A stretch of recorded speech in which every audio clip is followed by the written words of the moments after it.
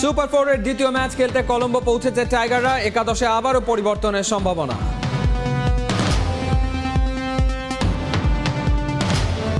মাথা খাটিয়ে ব্যাট করতে না পারা হতাশার বলছেন আকরাম। তার মতে নির্বাচকরা দেয়নি রিয়াদের অভিজ্ঞতার দাম।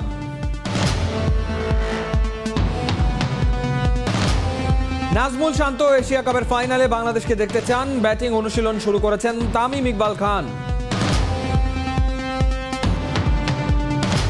আফগানিস্তানকে কৌশলী ফুটবলে আটকে দিয়েছে জামালরা। 1-1 গোলে ড্র নিয়ে মাঠ ছেড়েছে কাবরেরার শিষ্যরা।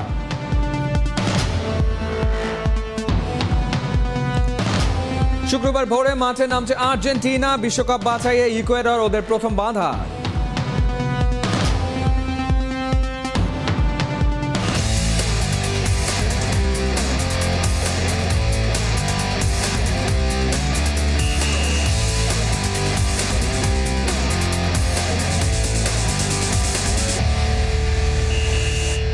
স্বাগত একাত্তরের খেলাযোগে, আপনাদের সাথে আছি আমি ফাইম রহমান। এশিয়া কাপে মাঠের মতোই মাঠের বাইরে চলছে বাংলাদেশ দলের সাসপেন্স। সুপার 4-এ নিজেদের দ্বিতীয় ম্যাচে অংশ নিতে কলম্বোয় পৌঁছেছে টাইগাররা। সেখানে থেকেও যেন উধাও সাকিব আল হাসান। এদিকে শ্রীলঙ্কার বিপক্ষে টাইগার একাদশে আবারও পরিবর্তনের আভাস। কলম্বো থেকে পার্থ বণিকের পাঠানো রিপোর্ট।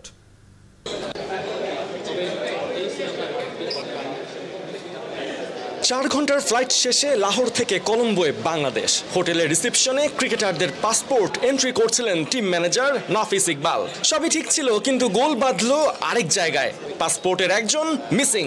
রিসেপশনিস্টের প্রশ্ন, কোথায় সাকিব আল হাসান? এদিকে টাইগারদের হেড কোচ চন্ডিকা হাথুরু সিংহেও হোটেলের লবিতে ঘুরছেন দিক বিদিক। তিনিও খুঁজছেন এত ফুলের আড়ালে দলের সেরা ফুলটা গেল কই। মিসিং আর খোঁজাখুঁজি এবারই প্রথম নয়। বাংলাদেশি স্কোয়াডে এটা চলছে এশিয়া কাপের শুরু থেকে। দলে পারফেক্ট ওপেনার মিসিং, জুনিয়র ব্যাটারদের ধারাবাহিকতা নাই, ফিনিশার নাই, ক্যাপ্টেনের প্ল্যান এক্সিকিউশনের প্লেয়ার নাই। বিশ্বকাপের দল গোছাতে এসে এশিয়া কাপ নিয়ে একরকম টানাটানি অবস্থা। এসবের সমাধান না হলেও মিনিট 5 যেতেই সাকিবের খোঁজ পাওয়া গেল। সবাইকে ফাঁকি দিয়ে আলাদা গাড়িতে আগেই হোটেলে পৌঁছেছেন টাইগার ক্যাপ্টেন। সুপার 4-এ ফোকাসের অনেক জায়গা আছে, ক্যামেরার ফোকাসে না এলেও তার চলবে। টিম হোটেলে পৌঁছে এদিন একসাথেই গাড়ি থেকে নেমেছেন লিটন দাস আর এনামুল হক বিজয়। একজন অটো চয়েস, আরেকজন লিস্টের বাইরে। টপ অর্ডারে নাইমের ব্যর্থতায় তবে কি এই জুটি শ্রীলঙ্কার বিপক্ষে মাঠে নামছে? এনামুল হক বিজয় ডিপিএলে গেল বছর 1000 রান করে দলে ফিরেছিলেন। জিম্বাবুয়ে সফরে 2টা 50-তে ছিলেন দলের সেরা ব্যাটার। কিন্তু এক ভারতের বিপক্ষে রান না পাওয়ায় দল থেকে আবারও ছিটকে যান। বিজয়ের জন্য জাতীয় দল যেন রোলার কোস্টার। সমীকরণ মেলাতে বাংলাদেশের সামনে সময় একদিন। প্রতিনিয়ত পরীক্ষা নিরীক্ষা করা টাইগার টিম ম্যানেজমেন্ট এবার কাদের উপর ছুরি কাঁচি চালায়, এবার সেটাই দেখার বিষয়। কলম্বোতে সারাটা দিন বৃষ্টি হয়েছে এবং বিকেল গড়াতেই বাংলাদেশ দল যখন পা রাখলো ঠিক তখনই সেই বৃষ্টি থেমে শুরু হলো ঝড়ো বাতাস। এই বাতাস যেমন সব কিছুকে উড়িয়ে নিয়ে যায়, বাংলাদেশ দলকেও ঠিক একইভাবে সব প্রশ্ন উড়িয়ে দিয়ে ফাইনালে জায়গা করে নিতে হবে এবারের এশিয়া কাপে। তাই পরবর্তী দুটো ম্যাচ জয় ছাড়া কোনো বিকল্পই নেই সাকিবদের সামনে। পার্থ বণিক, একাত্তর, কলম্বো, শ্রীলঙ্কা। লাহোরে পাকিস্তানের পেস অ্যাটাককে আফগানদের মতো ভেবেই কি বিপদে পড়েছে বাংলাদেশ? বাংলা সাবেক অধিনায়ক এশিয়া কাপে টেকনিক্যাল কমিটিতে থাকা আকরাম খান বলছেন, মাথা খাটিয়ে ব্যাটিং করতে না পারাটা বেশ হতাশাজনক। অমন সিচুয়েশনে রিয়াদের অভিজ্ঞতা কাজে লাগাতে না পারার দায় নির্বাচকদের দিচ্ছেন আকরাম খান। শ্রীলঙ্কার কলম্বো থেকে সাইফুল রূপকের পাঠানো রিপোর্ট। বাবরদের মাঝে সীমাহীন সুখ, সাকিবের চোখে মুখে রাজ্যের হতাশা। আফ্রিদি হারিসদের গতি, সুইং আর বাউন্সের দিশেহারা হয় লাহোরে। কলম্বোতে ওই ছাপ স্পষ্ট টাইগারদের শরীরী ভাষায়। এশিয়া কাপে 3 ম্যাচে দুটোতেই ব্যাটিং বিপর্যয়। 200 নিচে অল আউট হয় বাংলাদেশ। এশিয়ান শ্রেষ্ঠত্বের মহারণে টেকনিক্যাল কমিটিতে থাকা আকরাম খানও হতাশ, বিরক্ত। মনে করেছিল যে এরা আফগানিস্তানের বলার, অ্যাকচুয়ালি এদের তো পাকিস্তানের বোলিং সাইডটা হলো ভেরি স্ট্রং, কোয়ালিটি বলার। তো এটা যদি একটু সেন্সিবল ক্রিকেট খেলে আমরা হয়তো বাকি 12টা ওভার যদি ব্যাটসম্যান দিয়ে খেলতে পারতাম তাহলে কিন্তু আমরা 300-র কাছাকাছি যেতে পারতাম। শ্রীলঙ্কার বিপক্ষে আমরা 44 বল আগে আসলে অল আউট হয়েছে, পাকিস্তানের বিপক্ষে 68 বল আগে। এটা কি অ্যালার্মিং কিনা, মানে আমরা 50 ওভার খেলতে পারছি না? এটাই আর কি, আপনার ব্যাটসম্যানকে দায়িত্ব নিয়ে খেলতে হবে। আমি শুরুতেই আগে ম্যাচ শ্রীলঙ্কার সাথেও বলেছি, এখনও বলছি যে আপনার যেহেতু আমাদের আগে এই জিনিসটা ছিল না, আমাদের বোলিং আর ফিল্ডিং আগে অত ভালো ছিল না, বাট এখন কিন্তু অনেক ভালো হয়েছে। তো এখন আমরা ব্যাটিংটা যেমন কালকে কিন্তু এক্সট্রা একটা ব্যাটসম্যান নিয়েই আমরা খেলেছি, আফিফকে আমরা 8-এ দেখেছি। তো আমার মনে হয় এত ব্যাটসম্যান নিয়েও যদি আপনার পুরো 50 ওভার খেলতে না পারি, এটা কিন্তু আসলে খুবই দুঃখজনক। টপ কিংবা মিডল অর্ডার ভেঙে যাওয়ার পর ওই চাপ সামলাতে ব্যর্থ হন আফিফ, শামীম কিংবা শেখ মেহেদিরা। শ্রীলঙ্কা কিংবা পাকিস্তানের বিপক্ষে ম্যাচটা মাহমুদুল্লাহ রিয়াদের জন্য নাকি ছিল পারফেক্ট মঞ্চ। Shamim Patwari he looks good, যখনই ব্যাটিং করে দেখতে ভালো লাগে, বাট ইম্পর্টেন্ট হয়েছে কিন্তু আপনাকে ফিনিশিং তো করতে হবে। এই জায়গায় মনে করেন যে রিয়াদকে আমরা মিস করি। রিয়াদ মানে প্রতিটা ম্যাচে কি আকরাম খানের ওই যখনই বাংলাদেশ কলাপস করছে, যখনই ওই 7 নম্বর 8 নম্বর ব্যাটসম্যান নামছে কিংবা সেও সেভাবে এক্সপ্লয়েট করতে পারছে না, রানটা নিতে পারছে না, কিংবা একটা ভালো শট খেলে আউট হয়ে যাচ্ছে, তখন কি আপনার মনে রিয়াদের কথা মনে পড়ে আসলে? না, এটা না স্বাভাবিক মনে পড়বে, যেহেতু এক্সপিরিয়েন্স। আর যেটা হলো যে এরাও কিন্তু ভালো প্লেয়ার, বাট এদের তো ওই এক্সপিরিয়েন্সটা নাই। আর যেখানে এশিয়া কাপ এবং ওয়ার্ল্ড কাপ যেটা আছে সেটা কিন্তু পুরো মেন্টাল গেম, আপনি কিন্তু এটা মাথায় রাখতে হবে। সো আমি একটাই কথা বলতে চাই, যদি আপনার যারা সিনিয়র প্লেয়ার রিয়াদের কথা বলি, যে আপনি যদি ওকে নাই নিতেন তাহলে এই প্লেয়ারদেরকে আপনি আগে সুযোগ দিয়ে তৈরি করতেন।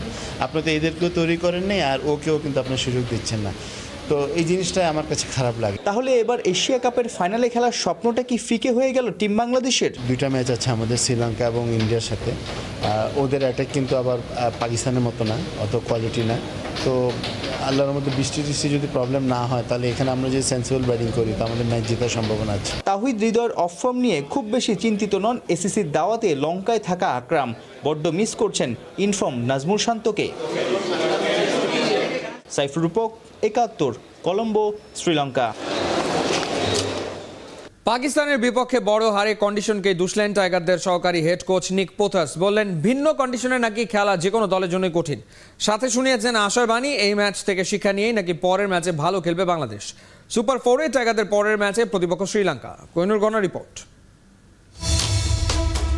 ওডিআই সুপার লিগে 13 দলের মধ্যে 3 নম্বরে বাংলাদেশ। ভারত, পাকিস্তান, সাউথ আফ্রিকা, এমনকি টিম টাইগার্সের পেছনে 5 বারের বিশ্ব চ্যাম্পিয়ন অস্ট্রেলিয়াও। এশিয়া কাপ, বিশ্বকাপ সব এই ফরম্যাটে। লাল সবুজদের এবার ঠেকায় কে?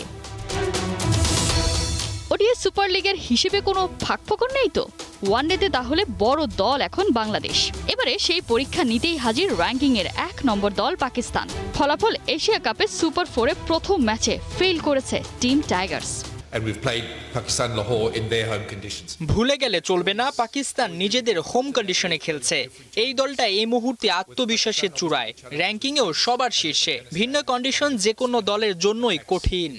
So what we're looking for at the moment, কন্ডিশনের কাছেই তাহলে বাংলাদেশের হার। কিন্তু আফগানিস্তানের বিপক্ষে এই একই ভেন্যুতে একই দল যে করলো 334 রান। পঞ্চমবারের মতো বাংলাদেশের একই ম্যাচে সেঞ্চুরি করেছে 2 ব্যাটার। সেই ভেন্যুতেই পাকিস্তানের বিপক্ষে 193-তে অল আউট। সব দোষ কন্ডিশনের। থোপে টেকবে তো? পাকিস্তানের গায়ে ঢালাওভাবে লাগিয়ে দেওয়া হয় একটাই ট্যাগ, মোস্ট আনপ্রেডিক্টেবল। একটু দেখি কারা আনপ্রেডিক্টেবল আর কারা ইনকনসিস্টেন্ট। 2017 সালে ওডিআই র্যাঙ্কিংয়ে বাংলাদেশের অবস্থান ছিল 7 নম্বরে, 8-এ পাকিস্তান। মাঝখানে কেটেছে 6 বছর। বাংলাদেশ এখনও 7-এই আছে, আর পাকিস্তান টেবিল টপার। র্যাঙ্কিংয়ের কোনো উন্নতি নাই। বুঝলেন তো, ওডিআই সুপার লিগ আর র্যাঙ্কিং এক জিনিস নয়।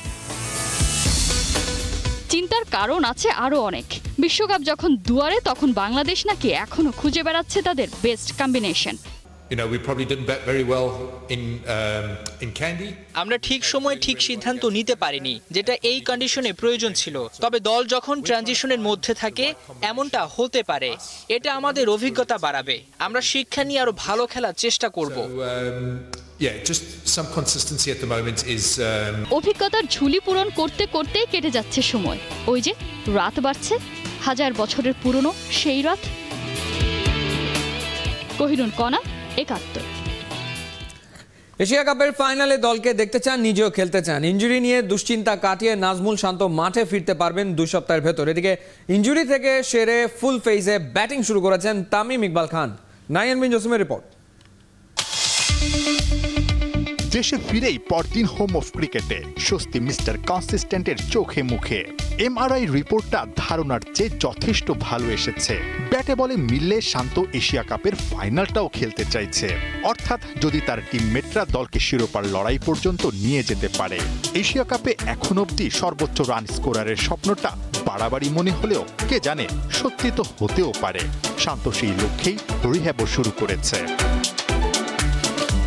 আগের রাতে এমিরেটসের ফ্লাইটে শান্ত যখন ঢাকায় পা রাখেন, ঠিক তার কয়েক মুহূর্ত আগে টাইগাররা বাজে হার নিয়ে মাঠ ছাড়ে লাহোরে, যেখানে দারুণ এক সেঞ্চুরির পরও ইনজুরিতে ছিটকে পড়তে হয়। সাকিবরা শান্তর অভাবটা হাড়ে হাড়ে টের পেয়েছে।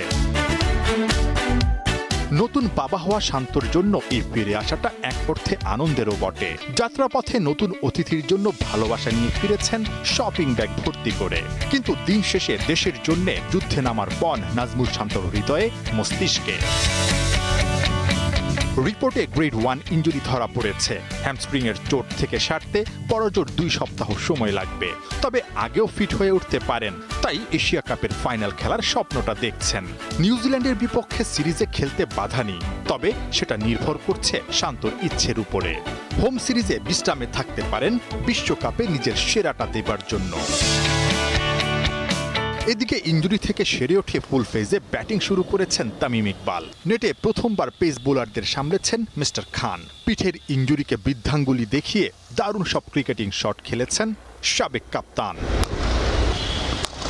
তামিমের এখনকার লড়াই ম্যাচ ফিটনেসের জন্য, তাই ব্যাটিংয়ে শান দিতে দেখা গেছে গুরু মোহাম্মদ সালাউদ্দিনের সান্নিধ্যে। সব ঠিক থাকলে ফিরছেন নিউজিল্যান্ডের বিপক্ষে হোম সিরিজে। নাহিয়ান বিন জসিম, একাত্তর। ইতিহাস তৈরি হয়নি, তবে বদলে যাওয়া ফুটবলের ধার ধরে রেখেছে জামাল, তপু, জিকোরা। শক্তিতে কিংবা র্যাঙ্কিংয়ে এগিয়ে থাকা আফগানিস্তানকে কৌশলী ফুটবলে আটকে দিয়েছে কাবরেরা শিষ্যরা। পিছিয়ে পড়েও হাল ছাড়েনি মোরসালিনের গোলে 1-1 স্কোর লাইনে খেলা শেষ করেছে বাংলাদেশ। ফিফা ফ্রেন্ডলি সিরিজের দ্বিতীয় ম্যাচটা হলো ড্র। অর্ণবাপের রিপোর্ট।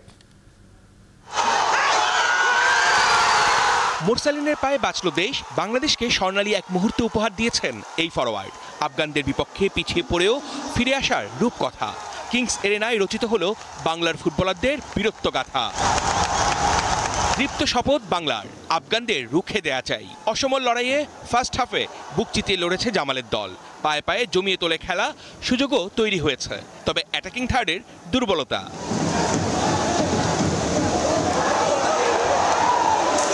পাল্টা অ্যাটাকে বাঘের ডেরায় সুবিধা করতে পারেনি আফগানরা। তপু, বিশ্বনাথ, তারিকদের দুর্দান্ত সব ট্যাকেলে ভেস্তে গেছে ওদের পরিকল্পনা। মাঠের উত্তেজনা গড়ায় ডাগআউটে। বাংলাদেশের সহকারী কোচ হাসান আল মামুন আর আফগানিস্তানের কুয়েতি কোচ আবদুল্লাহ আল মুতাইরির মধ্যে উত্তপ্ত বাক্য বিনিময় হয়। লাল কার্ড দেখেন দুজনেই। প্রথমার্ধে নিশানার খোঁজ পায়নি কোনো দলই। তবে বিরতি থেকে ফিরেই গোল আদায় করে নেয় আফগানিস্তান। দলকে লিড এনে দেন জাবার সারজা। কিংস এরেনায় সেই বদলে যাওয়া বাংলাদেশকেই দেখা গেছে।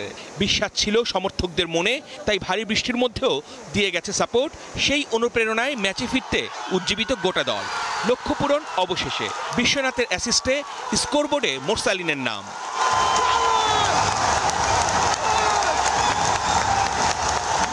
শক্তিশালী আফগানদের 1-1 গোলে রুখে দিয়ে বাংলাদেশ লিখল অর্জনের নতুন গল্প।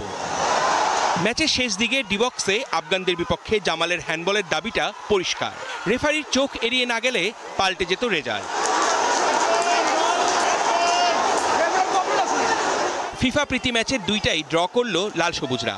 এই আত্মবিশ্বাস নিশ্চয়ই কাজে আসবে মালদ্বীপের সাথে বিশ্বকাপ বাছাইয়ের কোয়ালিফাই ম্যাচে। হার না মানার মানসিকতাই সামনে অনেক জয় এনে দেবে বাংলাদেশকে। অর্ণব বাপি, একাত্তর। লাল সবুজদের গোল খেয়ে ঘুরে দাঁড়ানোর শক্তিতে মুগ্ধ বাফুফে বস কাজী সালাউদ্দিন। আফগানিস্তানের বিপক্ষে ম্যাচ শেষে ফুটবলারদের সঙ্গে দেখা করলেন ওয়ান্ডার কিড মোরসালিন। খুশিতে আটখানা। গোল দিয়েই গেল ম্যাচের সমালোচনার জবাব দিলেন। এই সিরিজে ভালো খেলার প্রেরণা মালদ্বীপ ম্যাচে কাজে লাগাতে চান হেড কোচ হাভিয়ের কাবরেরা। মেহেদী নাইমের রিপোর্ট।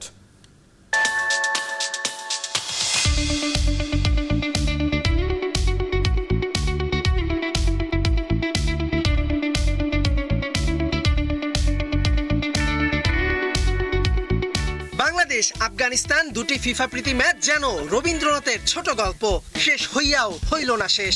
2 ম্যাচেই ড্র, জিতলো না কেউ। তবে 2026 ফিফা বিশ্বকাপ বাছাই পর্বের মিশন শুরু করার আগে দিয়েছে অনেক সাহস আর স্মৃতি পুঁজি করে এগিয়ে যাবার প্রেরণা। জামাল ভুঁইয়া, ক্যাবরেরারা ম্যাচ শেষে দর্শকদের ভালোবাসার প্রতিদান এভাবেই নিংড়ে দিলেন। কিংস অ্যারেনায় দ্বিতীয় আন্তর্জাতিক ম্যাচ, দর্শকের কলতান আর লাল সবুজ স্মোকি এয়ারে পরিপূর্ণ।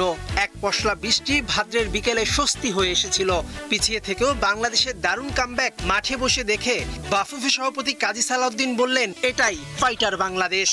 The team is playing perfectly well and I think Bangladesh is going on a very fast pace. তারা যাচ্ছে। প্রথম দিকে কি আসলে একটু বাংলাদেশকে উইক মনে হয়েছে যেটা কামব্যাক করেছে? কিরকম? They were playing according to the plan. We were always confident. যে টিম সবসময় কনফিডেন্ট ছিল। মোরসালিনের খেলা কেমন লেগেছে? আপনি তাকে কিছু পরামর্শ দিয়েছিলেন, আজকে সে দারুণ একটা কামব্যাক করেছে। He has to improve more. Wonder kid Morsalin গেল ম্যাচে 2 সহজ চান্স মিসের জবাব দিয়েছেন। ম্যাচের একমাত্র গোলটি এসেছে তার পা থেকে। সালাউদ্দিনের টোটকা অবশেষে কাজে এসেছে। লাস্ট ম্যাচে হচ্ছে 2টা গোল মিস করলেন, আজকে গোল পেয়ে আসলে সমতা আনলেন, সব মিলিয়ে কেমন লাগলো? জি আলহামদুলিল্লাহ, আসলে লাস্টের 2টা ম্যাচে আসলে গোল মিস হয়েছে, তো আমি আসলে চেষ্টা করছি প্র্যাকটিসে যেন ওই মিস্টেকগুলো না হয়। তো আল্লাহর রহমতে আজকে গোল হয়েছে, তো এই জন্য আল্লাহর কাছে লাখ লাখ শুকরিয়া। কাজী সালাউদ্দিন ওদিন আপনাকে কি বলেছিলেন যেদিন মাঠে আসছিলেন প্রথম ম্যাচের আগে? না, আমাকে ফিজিক্যালি আরেকটু স্ট্রং হইতে বলছে। ম্যাচ শেষে কাজী সালাউদ্দিন ফুটবলারদের সঙ্গে সাক্ষাৎ করেছেন। আসতে পারে বোনাসের ঘোষণা, তবে ফুটবলাররা এখান থেকেই নিচ্ছেন মালদ্বীপ ম্যাচের প্রেরণা। এই জিনিসটা আমাদের আগে ছিল না। আগে একটা গোল রিসিভ করলে আমরা ওটা শোধ করতে পারতাম না, বাট এখন একটা টিমের মধ্যে এমন একটা বন্ডিং হয়ে গেছে, কনফিডেন্স হয়ে গেছে যে আমরা গোল রিসিভ করলেও আমরা গোল দেওয়ার মতো অ্যাবিলিটি রাখি। ম্যাচ শেষে প্রেস কনফারেন্সে জামাল ভুঁইয়া আর কোচ হাবিয়ার কাবরেরা একই সুরে সুর মেলালেন। এই বাংলাদেশ গোল হজম করেও ঘুরে দাঁড়াতে জানে। The target was to prove ourselves that we are ready to beat Maldives and we are absolutely convinced that this team has to qualify and has to play in Australia in November. Bangladesh match পরবর্তী সংবাদ সম্মেলনে আসলেও আফগানিস্তান আসেনি। ওদের head কোচের লাল card খাওয়াটা ওরা এখনো মেনে নিতে পারেনি। মেহেদি নাইম, একাত্তর। মাঠে নামছে বিশ্বকাপ জয়ী আর্জেন্টিনা। দক্ষিণ আমেরিকান অঞ্চলের বাছাই পর্বের ম্যাচে মেসি বাহিনীর প্রতিপক্ষ ইকুয়েডর। খেলা শুরু বাংলাদেশ সময় শুক্রবার ভোর 6টায়। বিস্তারিত অনিক জাবারের রিপোর্টে।